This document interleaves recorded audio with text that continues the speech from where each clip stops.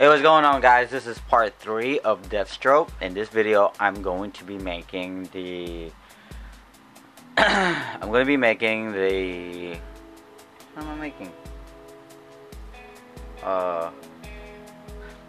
The gauntlets, the shin guards, the boots, and the knee pads. So yeah, hope you guys enjoy the video.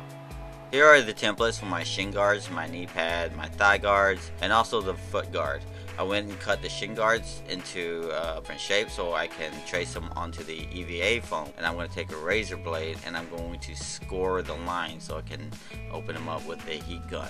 It's going to give it that extra accent effect. And while I'm at it, I'm going to form the shin guards to shape around the shin. When you cut these, you want to cut them in 45-degree angles. That way when you go and glue them together, you'll get this V-shaped looking thingy. Apply some more heat and get some more shape out of it.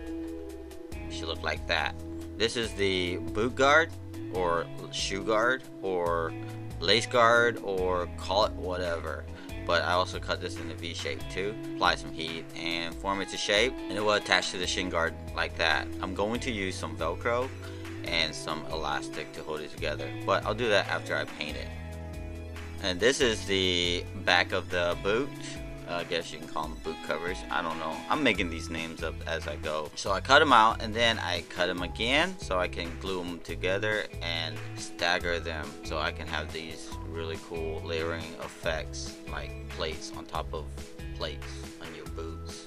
When you glue these pieces together, you want to make sure both top and the bottom parts are curved. That way it'll hold its shape. And now that you have it all nice and fitted to your legs, go ahead and glue it to the shin guards. Now you want to make sure that you have enough room for your jeans or your pants. Deathstroke actually has straps holding the shin guards to the boot, but I'm not going to do that. I'm going to make these Velcro attaching thingies that's going to look like boot straps. I'm using 5mm craft foam to glue a band around the boot, just like that. And now you have yourself some nice boots. Here are the knee pads. It's really quick and simple. Cut them in these egg-looking shape thingies and glue them together. And I'm going to use some elastic with Velcro combination to attach them to my knees. Right here I'm working on some thigh guards. A real quick and simple pattern, just wraps around my leg. Creeper. I went and cut me some 2-inch wide strips that just wraps around the thighs like that. I'm attaching it with some Velcro and some elastic combination so I can put it on with ease and wear it with some comfort. Let's move along to the gauntlets. Now when I first started working on this was kind of a pain in the butt. But after I got it done, it wasn't so bad. When I cut these pieces out, I cut the connecting edges in a 45-degree angle so that when I glue them together, it'll be able to wrap around my arms, my guns. Applying my barge rubber cement and slowly putting it together.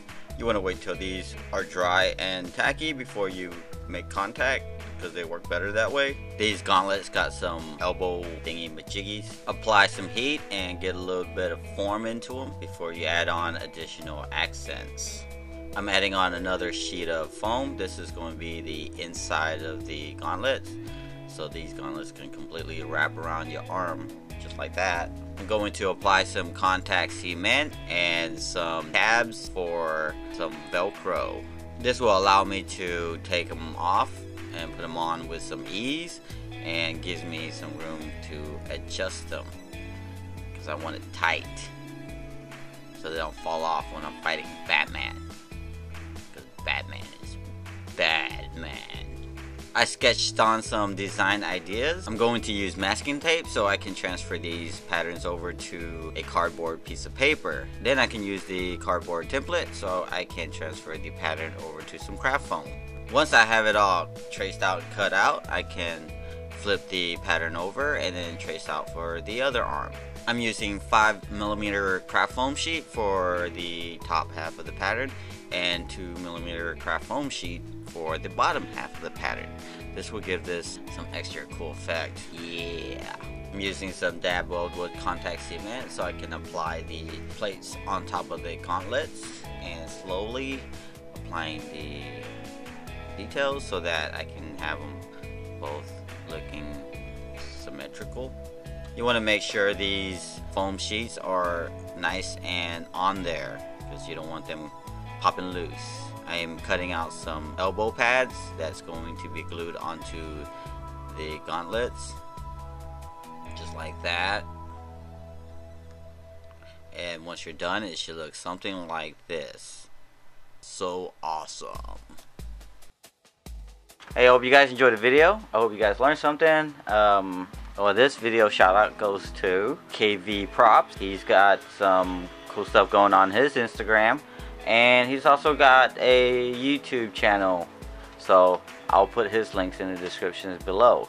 And I also want to give a shout out to It's Joy, or yeah, It's Joy. Anyway, she's a really cool cosplayer. She got some pretty cool stuff going on her Instagram page. I'm going to leave links to her page in the descriptions below as well.